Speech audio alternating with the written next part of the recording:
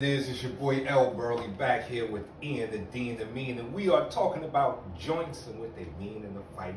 Today's joint is the wrist. So remember, we both got a minute to break down what it means to us and give you the information you need so you ain't out there getting boo-bopped.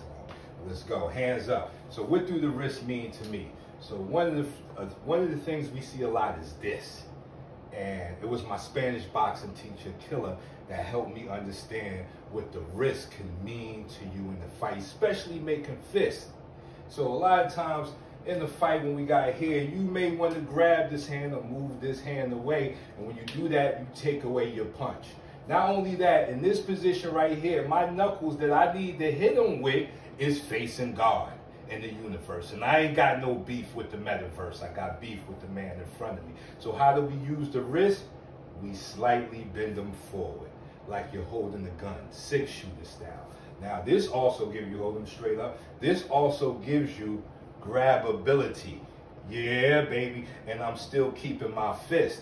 And my 2 punch knuckles are pointed at him. And now because of that, I can make his whole body the target instead of just his face right here. I'm eating that right there all day. Bang, I'm turning that over. And because of my wrist are bent, he is getting the 2 knuckles constantly. You go.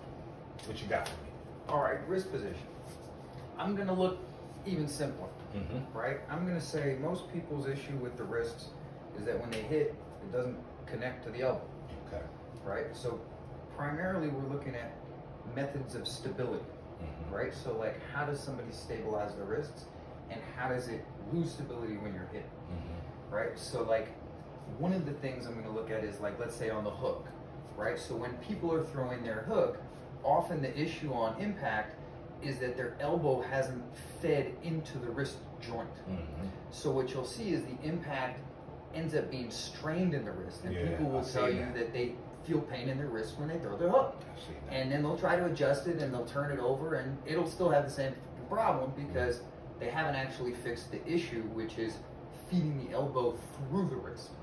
So that's a matter of alignment and position, and footwork can often help set up that position, right? So like, if I'm throwing it at a weird place to begin with, I'm gonna have a really hard time getting a proper wrist position to, you know, get a perpendicular angle of impact, which is ultimately what we're looking for. So, you know, what we're going to look at is how to feed the elbow through the wrist, right?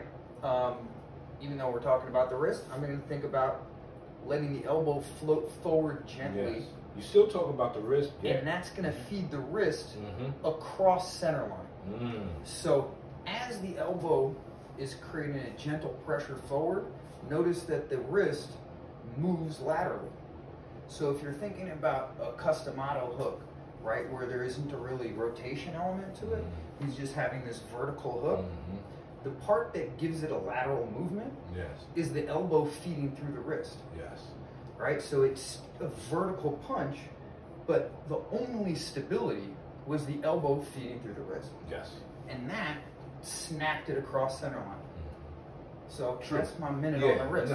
No, I think we killed the wrist. And one other small thing I would add to the wrist is the turning of the wrist over. I think that's very important to the punch too. I think we can both use more than a minute on the wrist. We could probably do a little more minutes on the wrist, but you can turn that wrist over too. But we'll be back on the wrist.